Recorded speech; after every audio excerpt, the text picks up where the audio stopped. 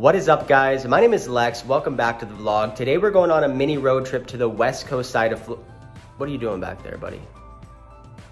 We're going to the west coast side of Florida. We're going to be playing at a new location for this vlog, Bonita Springs Poker Room. Hopefully the action's good and we run good. We're going to be playing some 2-5, 5-10, depending on what games they run. He's really not interested in my intro. Hopefully you run good. I think I already said that. Either way, let's get to the action. Let's go.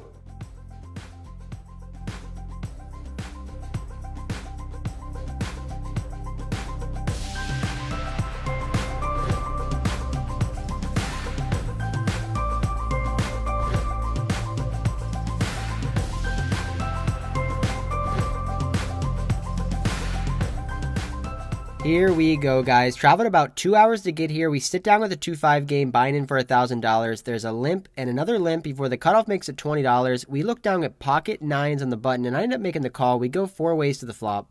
$85 in the skillet. The flop comes out queen, 9, 8, rainbow. We end up flopping middle set. When it checks to me, I put out a $60 bet, and only the early position limper makes the call. We're heads up to the deuce of diamonds on the turn. Pretty big brick here. Now there's 2 flush draws, a diamond and a spade draw. The early position limper does something I was not expecting him to do. He leads out now. He bets $60.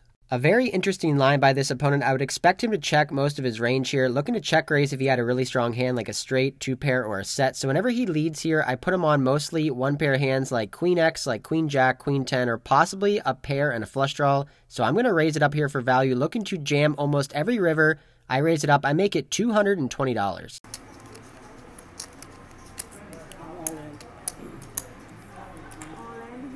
How much more is it? Flop the set, but I feel like he's got a straight already. I raise it up to $220, and my opponent basically snap jams all in. I asked the dealer to count out the chips just because I'm unfamiliar with the chips here. I don't know how much he has behind. Once she tells me it's around $400, I don't think I can ever fold here. Obviously, I'm losing to Jack 10, and his line is pretty strong. He let out on the turn and then jammed all in over my raise, but no way I'm going to be folding a set here. I end up making the call. A massive pot here, going to the river, which is a spade. Not the best card. My opponent shows pocket 8s for a set, and we show pocket 9s for a higher set. What a cooler there. We end up winning a pretty big pot, our first hand of the night. Now we're up about $700 right off the bat. We win and lose some small pots before this hand comes up where there's a button straddle to 10. The big blind calls. I have pocket kings in middle position. I raise it up to $40, and only the big blind makes the call. We're heads up, 10, 6, 4, 2 diamonds. Pretty good flop for us. When my opponent checks to me, I put out a $50 bet, and unfortunately, he has nothing to call me with and ends up making the fold. I have my name on all the lists here, and around 7:30 at night, they end up opening up a 2-5 deep stack game, which is exactly what I wanted to play. I head over to the table and buy in for $2,000, and immediately there is a 3-way all-in, a $6,000 pot. These guys are not afraid to gamble, not afraid to play big pots. This table is going to be wild. The action is going to be crazy. First hand we play here, it's 2, 5, 10, 20. There's a double straddle on. This game is massive. There's a raise to $80. I have pocket jacks on the button, and I decide to just make the call. And my reasoning behind this is that the initial raiser is a very tight player, and there's some players in the blinds that I want to play hands with. I'm also on the button, so I'm going to have the best position throughout the hand. So I make the call, and we end up going 4 ways to the flop. The board is queen, 9, 10, rainbow. We end up flopping second pair and an open-ended straight draw. When the blinds end up checking it over to the initial raiser, he decides to check, and I think on this board multi-way, I think a check is best. So I end up checking, going to the turn, which is the 10 of diamonds, bringing in a flush draw and pairing the middle card. When the action ends up checking to me again, I feel pretty good about my hand. I want to make a bet here, but I wouldn't be betting for value. There's not many value hands that can call me that are worse than my hand, but I can bet for protection. I can bet to try to get people to fold ace-high and king-high hands with overcards, or possibly players with flush draws. So I put out a bet. I make it $200, and looking back, I think I should be making it smaller here, probably around $150. It folds to the initial raiser, who surprisingly makes the call for $200. When this player checks to flop and then check calls the turn, I actually put him on the exact same hand that I have, pocket jacks. I think he'd be playing it exactly the same way. He might have ace king, but I think he'd be c-betting that on the flop. When the river comes off a break and he checks it over to me, I don't think I can get value from any worse hand, so I end up checking it back. He shows king queen for top pair. I show pocket jacks, and they are no good.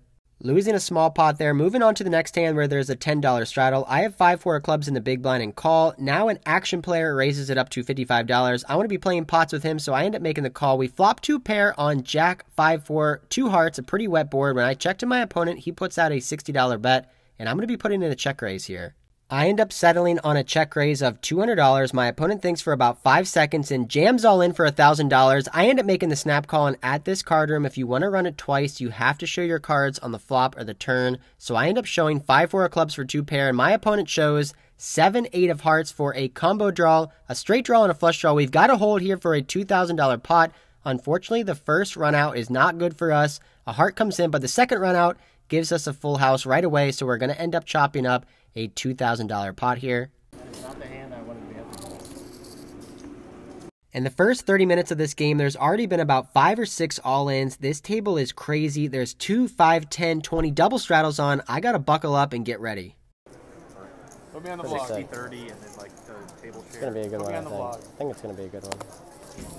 The most handsome person I've ever. Oh, yeah.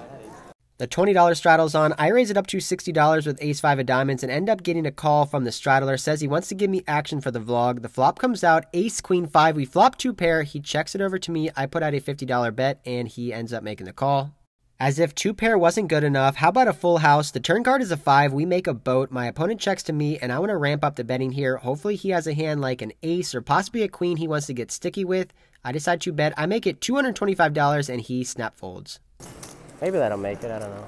Nope. Probably not. Nope. Not big enough pot. Not excited. Not enough banter.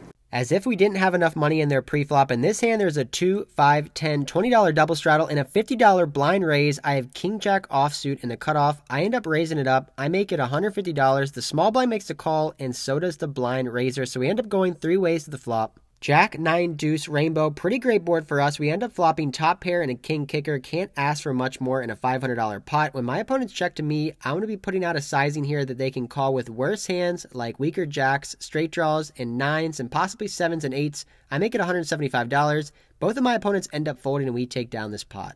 Smooth sailing so far, up about $1,500, but unfortunately, we hit a cold streak. We end up calling a 3-bet with king jack offsuit by one of the action players. We flop second pair, and he flops top pair. We get it all in for about $450, and he ends up holding, so we end up doubling him up. In this hand, I'm the $20 straddle. The small blind makes it $60. I have king-queen offsuit. I 3-bet up to $180, and he ends up making the call, flopping a gut shot on ace, jack, 9, 2 hearts. He ends up leading out big here. He makes it $250, and I don't think I can fold just yet, so I end up making the call. The turn is a 9, and my opponent bets $500, and we fold. Next hand, I open up king 10 suited. I end up getting 3-bet to $225. I end up making the call and end up check folding on the flop. Next up, the $20 double straddle's on. There's a raise of 75. I have ace jack of clubs in the cutoff. This can be a 3-bet or a flat, and this time I decide to just make the call before the small blind. One of the fun action players bumps it up. He makes it $250. The straddler makes a call. The initial raiser folds, and given the fact that I'm getting a pretty good price in position with a suited ace, I make the call for $250.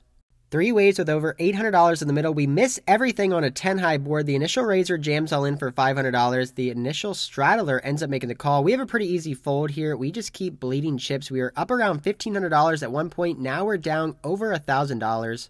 The action is not slowing down. I raise it up to $200 over a $50 blind raise with 10-9 of hearts and end up getting 3 callers. Flop is king, queen, 7 with 2 spades. We flop a gut shot. Under the gun player just leads right out for $500. And once there's a call from under the gun +1, I have a pretty easy fold, losing another pot.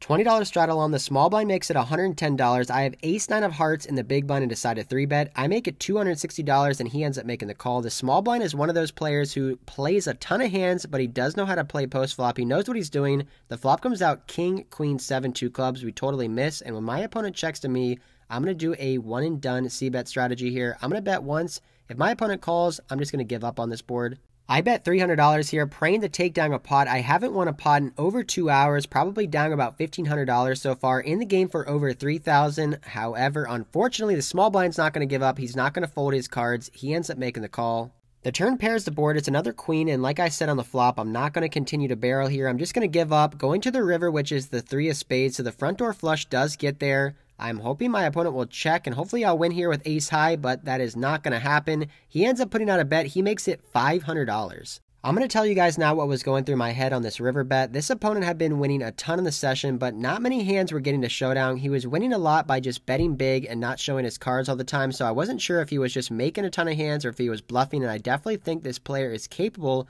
of putting in some big bluffs, so I was trying to figure out what kind of bluffs can he have on this river. He can have a hand like Jack 10 for an open-ender that missed. He can have a hand like 9-10 for a gut shot that missed. He could also call my flop bet with a hand like 5-6 with a backdoor straight draw and flush draw, or maybe even 8-9 suited with a backdoor and flush draw. I beat all those hands. However, I'm losing to any king, any queen, or obviously a flush.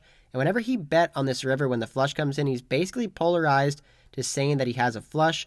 I don't think he'd be betting a king for this sizing, and I'm not even sure if he'd be betting a queen for this sizing either. So I end up thinking for a while. I tank for over a minute and a half.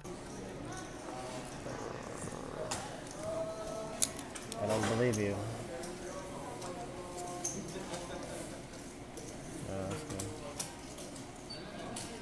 Nice one.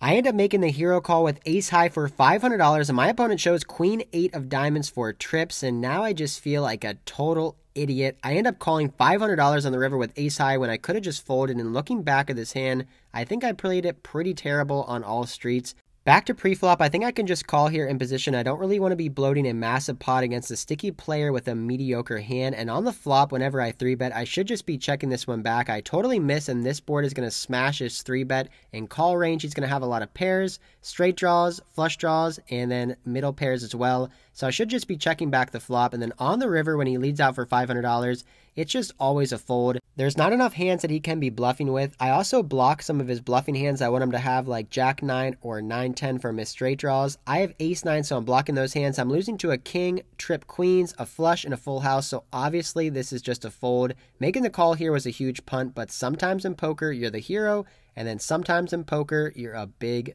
dummy.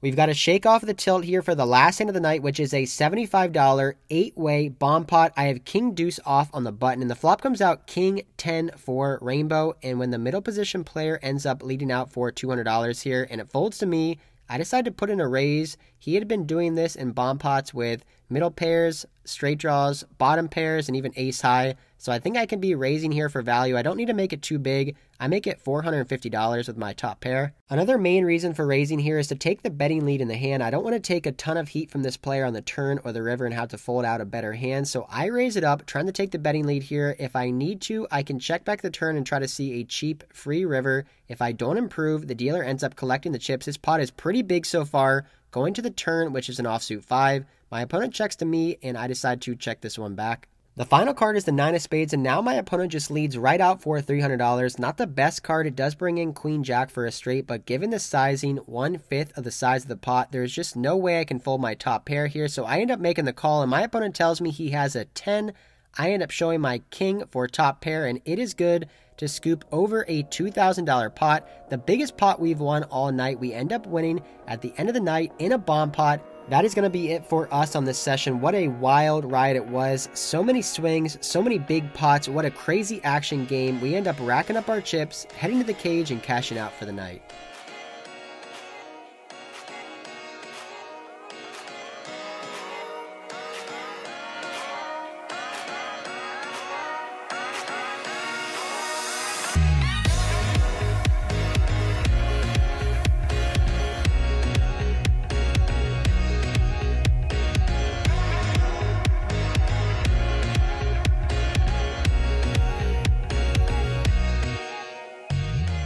All right, guys, that is it for tonight's session. What a crazy, swingy-ass game. We started off at 2-5, then we switched over to the 2-5 deep stack game with a $10 straddle, which then turned into a 2-5-10 $20 mandatory straddle. The action was off the chain.